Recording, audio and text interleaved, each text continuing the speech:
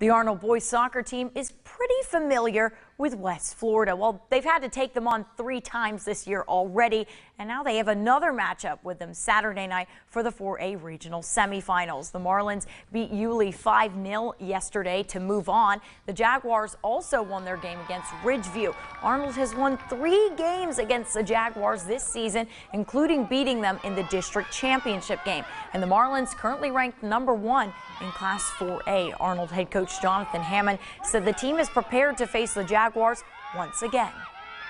We wanted to try some different things in the game against Yulee and some players in different positions. So when we see West Florida for that 4th time, we give them something they've never seen and something they can't really prepare for. So the reason West Florida is so dangerous for us is because they pass the ball really well, and in the games we've lost, we've struggled against teams that pass the ball well. So